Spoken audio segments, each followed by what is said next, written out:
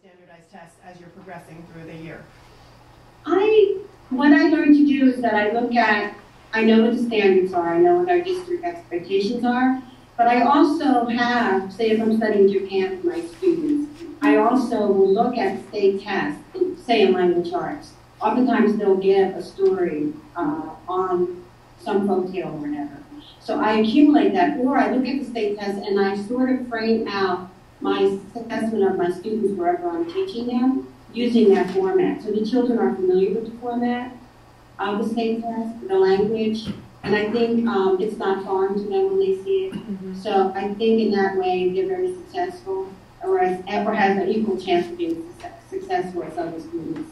And the other piece of that is that, to my understanding, our state tests in New York are actually an assessment of how well the district covers the standards that are the New York State standards. And in a prime classroom, when the teachers are often developing their own curriculum, sometimes you have the advantage of taking those standards, which if you've ever looked at are actually pretty reasonable, and they make sense. They're the things that we would make up that we would want our kids to be able to do.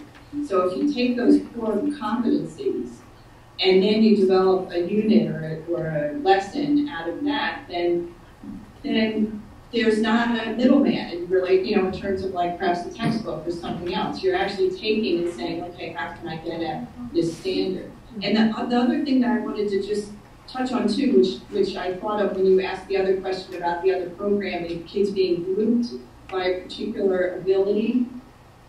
One of the things that I learned about as a parent in the program around multi-age was that one of the advantages of multi-age was the ability to do heterogeneous grouping versus homogeneous grouping, and that there's actually, which was something that wasn't intuitively obvious to me when I was a parent just starting out in the program, but as I got more experience in the program, I learned through watching my children that actually being grouped in a group of kids who had very differing abilities was a huge advantage as well.